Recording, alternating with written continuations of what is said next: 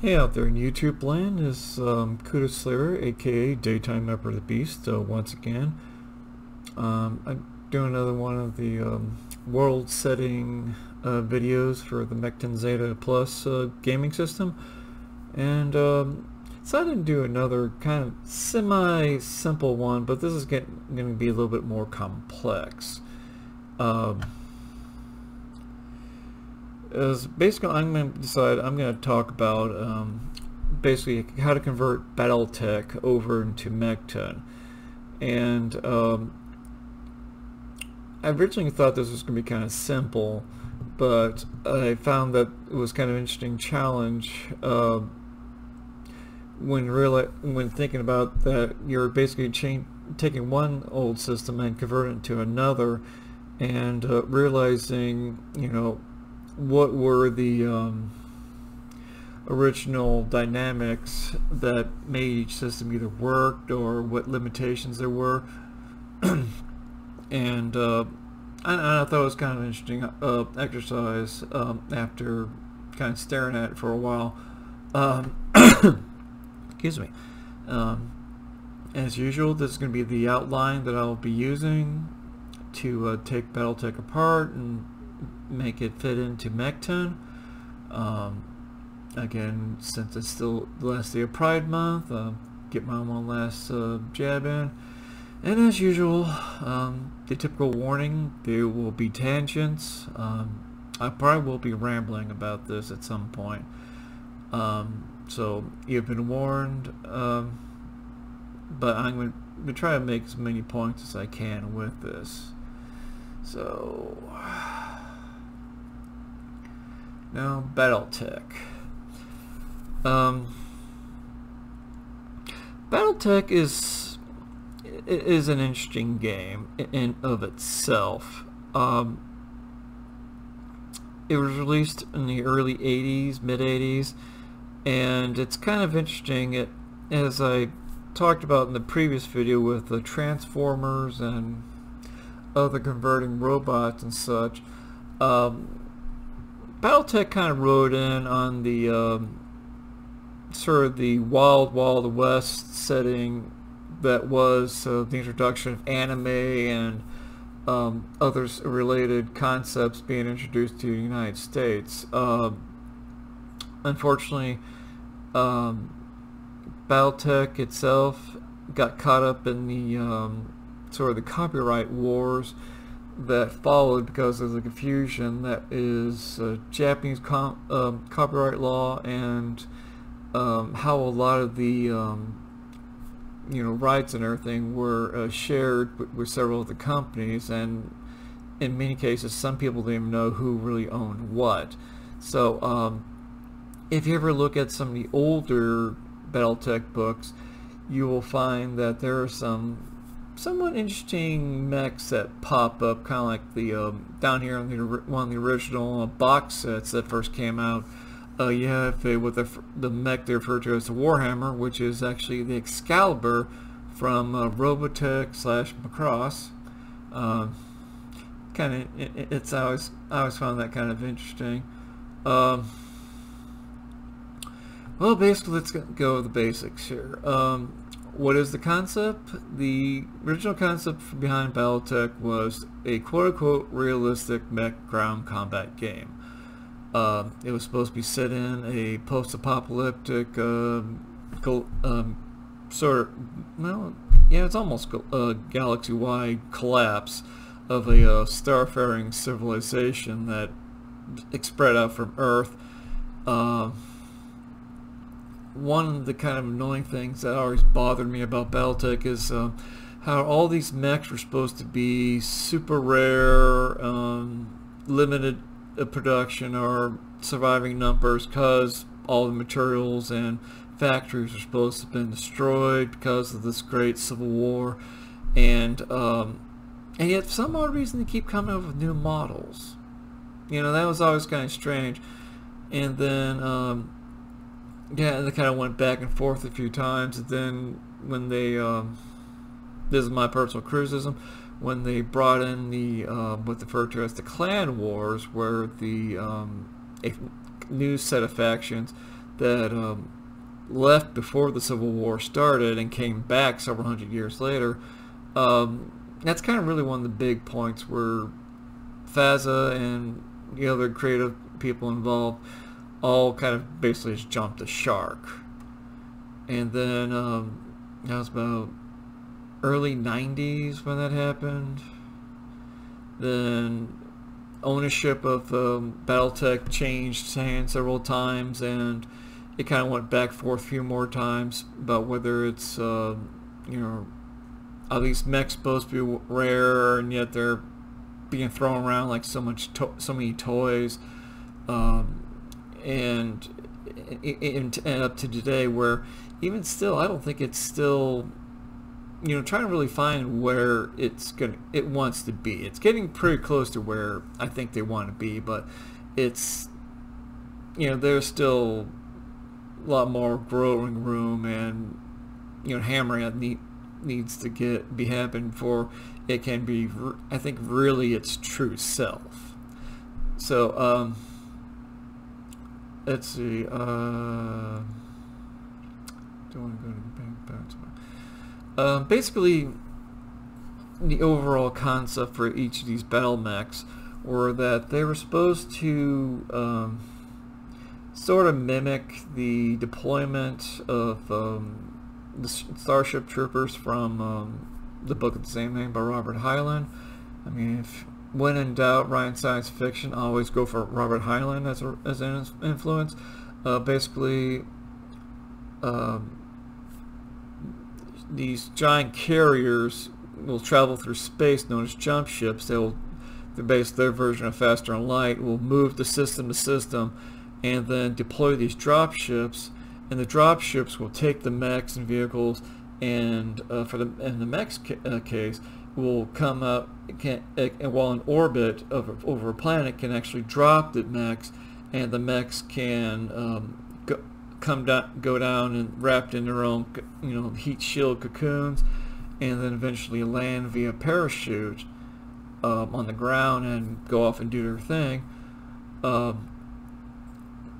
And you know, that was kind of the basic concept. Most of these mechs are not going to be super fancy as you would see in mech, you know, like any kind of anime. Most of them are kind of slow, pondering. While some are a little faster, but still kind of somewhat a clumsy motion. There are vehicles as support, since most of these mechs will need some kind of support in grand combat of some kind. But let's see. Okay, I guess I might as well go into gameplay and balance. One of the big complaints I have about Battletech is that how rigidly standardized pretty much everything is. The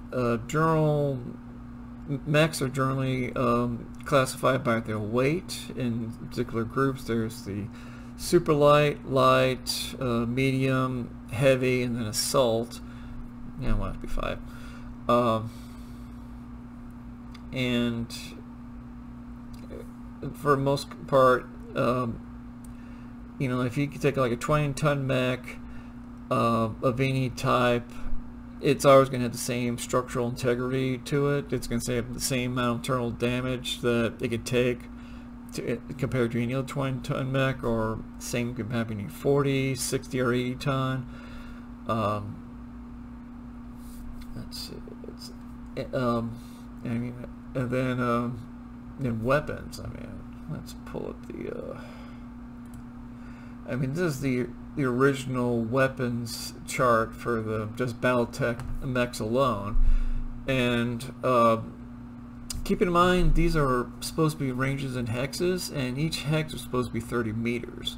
So the most longest range weapon a mech can carry is the long-range missile, 21 hexes. So you're looking at 630 meters, which even if you're not familiar with the metric system, you kind of realize how short a range that really is. It's like a modern day Abrams tank with 120, is it 120 millimeter can? Yeah, I think it is. can penetrate armor at about 2 kilometers away. So, and both, this is both a fault and kind of a quote-unquote feature to Battletech. And I think anyone who ever does any kind of game design whatsoever should take a look at Battletech and use that as an example of what goes into game design in general. One of the biggest problems that you have in any kind of game is always going to be scale. Scale is going to determine, how far something's going to shoot, how far something's going to move, how far or how tall something's going to be, etc., etc. With weapons like these are not realistic ranges, and this was like during the early 80s, so we don't. It's not. We're not. This is around a time when just the a lot of the advanced concepts we're using today in combat were just being developed. So we don't really have networked combat networks. I think satellite imaging was just coming into its own, being used more than just reconnaissance. I mean, these are just these all that you look at here is compromise. This is everything that, if you ever really deep down look at the original base material for Battletech, everything was designed just to make it run. It's not. It's like basically any start with light cannons, like the projectile cannons that we have down here. They start off as light, long range, and then as they go up in heavier shell volumes and such, the range drop. That's not realistic. Missile launchers, you have your short range and your long range, and kind of another one of the things, they have the minimum ranges here. That's something you put in for gameplay, especially for longer range weapons, but that's not really a mechanic that that Mekton has. And and basically, another side gripe that I have about this is there's no real variance with weapons in general. This is pretty much what you see is what you get in the original Battletech rules. And I'm sorry, I should have said that I'm going to be concentrating more on classic Battletech than the the later rediscovered Star League weapons and the Clan invasions, mainly for simplicity. And then down here, if you're curious, these are more artillery weapons that you hardly ever see, and the ranges here are actually in map sheets instead of just hexes. So I mean, most of these are going to be off the board, and not in direct combat anyway. But for the most part, it was a good game. Battletech is kind of the gate, as I said before in other videos. Battletech was the gateway drug of tabletop gaming for a lot of people, and I'm always kind of amused thinking about that, and how long I used to play this game. Let's see. Okay, and another couple main mechanics that were in the original mech that Mekton doesn't have is there is no heat mechanic. The big limitation on battle mechs and Battletech were that the more you moved, the more you fired your weapons and did other things, you generated more heat, and as the heat level goes up, more systems start to fail, and eventually you start, your ammo starts cooking off. You can start taking damage to your engine. Your pilot can take damage because of of like the ammunition going off and getting feedback in their neural link, or as the heat goes up, the life support systems fail. And Mekton doesn't really have a system for that, but I kind of found a workaround for it. Also, there's no maneuver value equivalent in Battletech. Battletech turn order, each time you take a turn, the order of initiative is determined by a random roll. So that's something to keep in mind as we go over some of the rule suggestions I have. And overall, my suggestion for when you try to bring Battletech into Mekton is do not build your mechs in Mekton per se. Take existing designs from Battletech, or build, design your mechs in Battletech and then convert it over to Mekton, because that's gonna really help you keep your consistency in in your gameplay within Mekton itself. Let's see my suggestions. Okay, pretty much most of what you should be able to use in Mekton from Battletech to Mekton should be pretty obvious. I mean, nothing.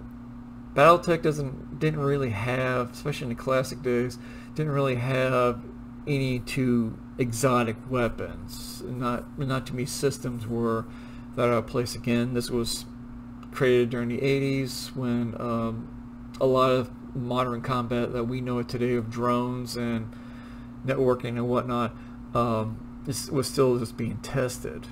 Let's see. In general, decide what your weight classes are going to be.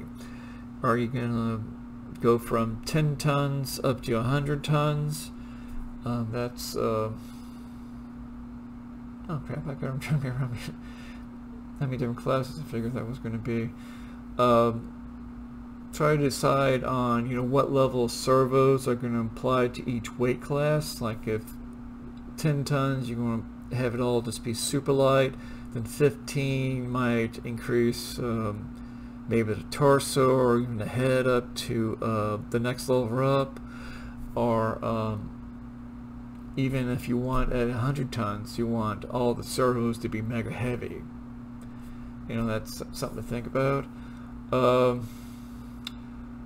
When you get to the weapon charts and everything, since everything is pretty much standardized and there's really no changes in factions, having any kind of an edge or improvement or whatever,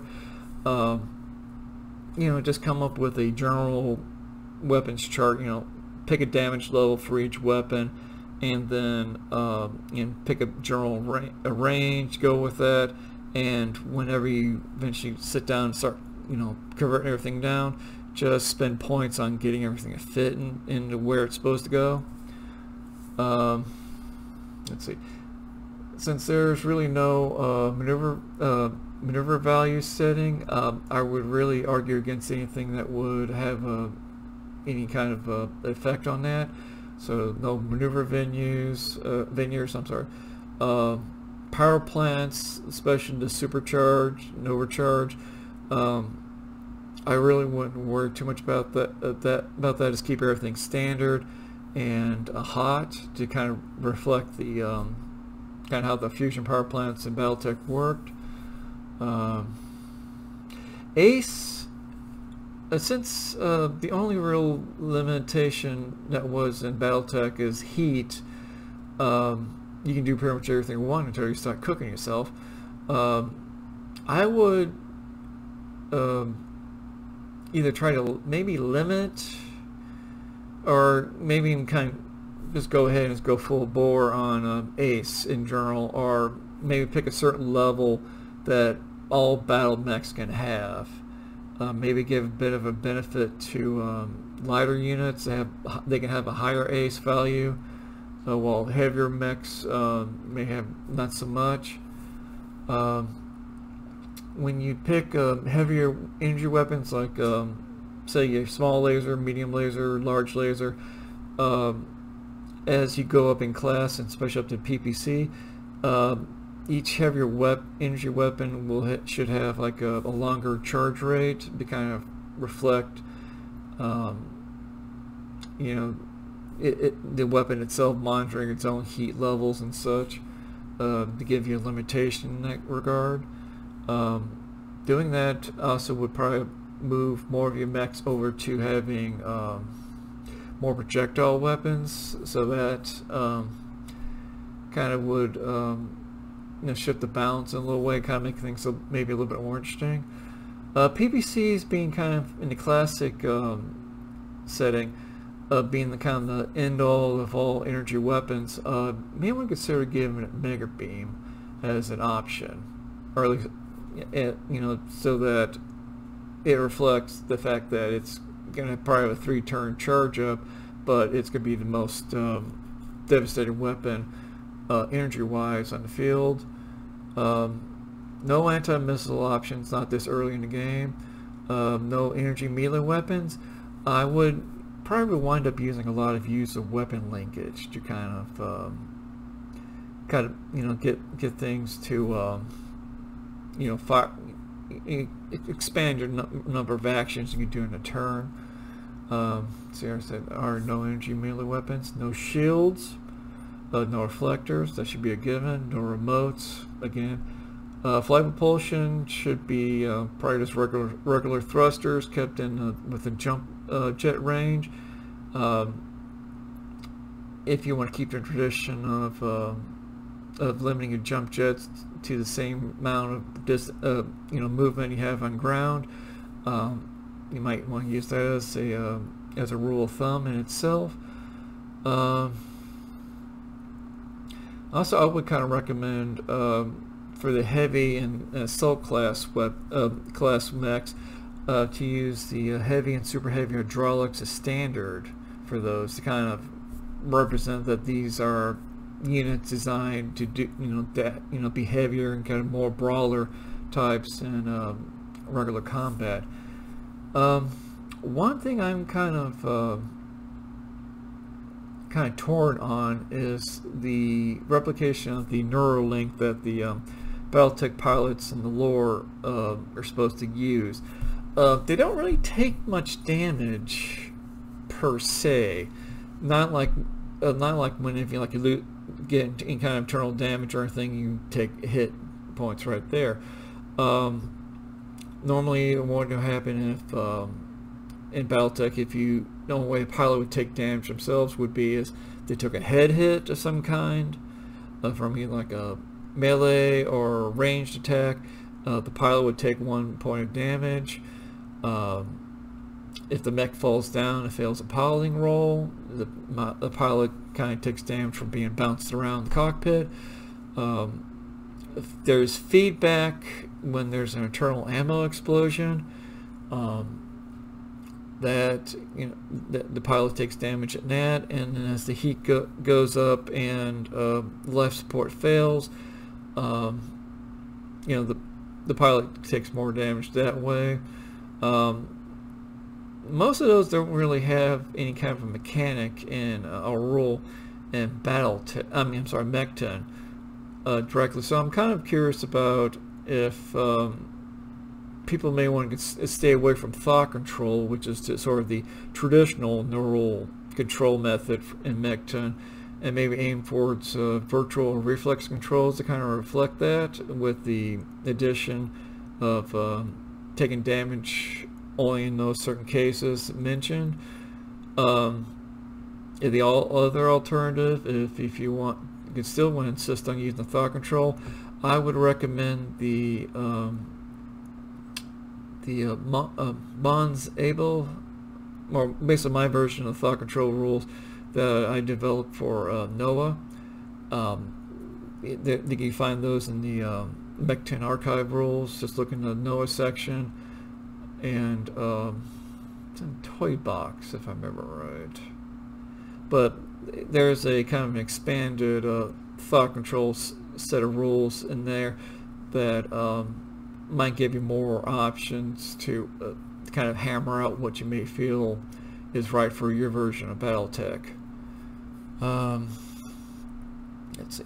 And then the additional rules. Since the way the missile launchers work in Battletech, you have your LMR 5s, 10s, 15s, 20s.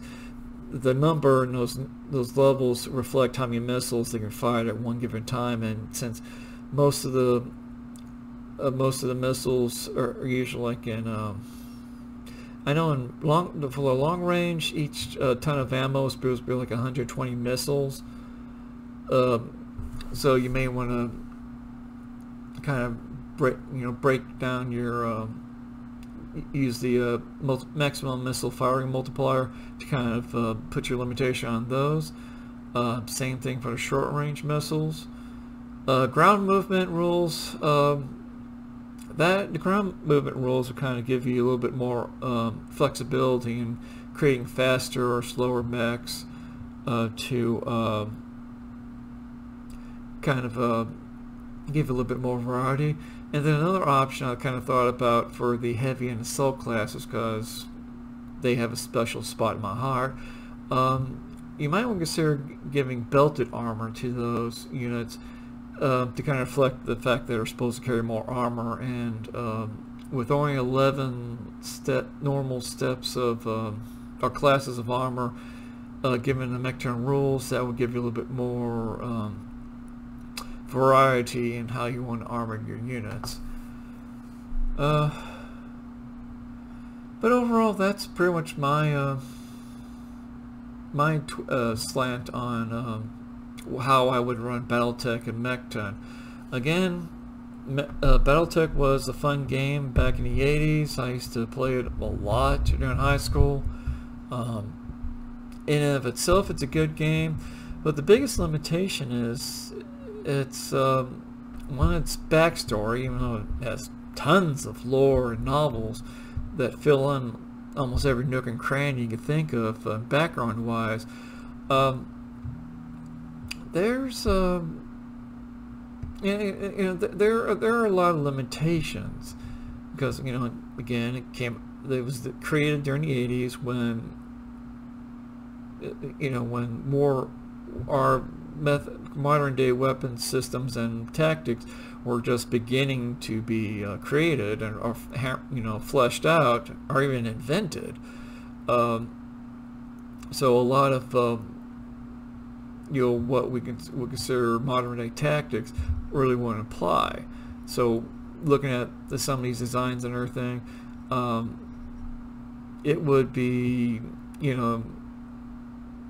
it's in some cases it might be arguably laughable, but that was part of the compromise they did to design the game and make everything work. I mean, overall, when you got like easily 10, 20 or more figures on a board, and it's supposed to be a quick, fast game, kind of a beer and pretzel type game. It used to be the big thing back in the day. You got to make some kind of compromise to make things work. Also, as I said before, since there's no maneuver value equivalent, maybe not worry so much about that and use the random dice rolls, the 2d6, to determine the same initiative order as an original game. And if you really do want to take on the Tiger and bring in the Star League weapons and the Clan League weapons, the Clan level weapons, I mean, that to me, that's just tempting madness in itself, just to convert those rules, since there's you have the new generation of Intersphere weapons and then the newer generation of Clan weapons, and there's so little overlap between the two.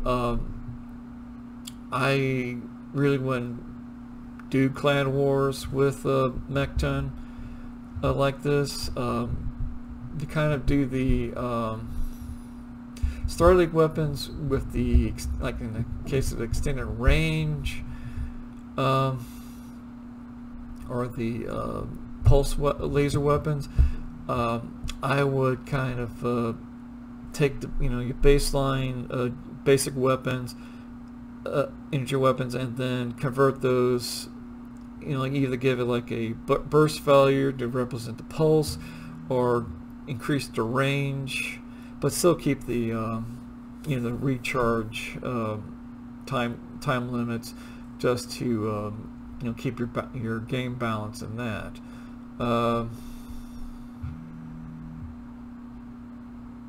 Let's see. Yeah, that should be about it. I think I covered everything. I had on my little scratch pad here. So anyway, that's my attempt at converting Battletech into Mekton. It is a challenge because you got two different systems. Taking one system, bringing it over to another. It's like converting computer languages into into the other, and you're gonna hit a lot of bumps when you try to do something like that. So anyway, that's what I have to say. And if you have any comments, suggestions, or anything else, leave them down in the comments below. Please hit the subscribe button.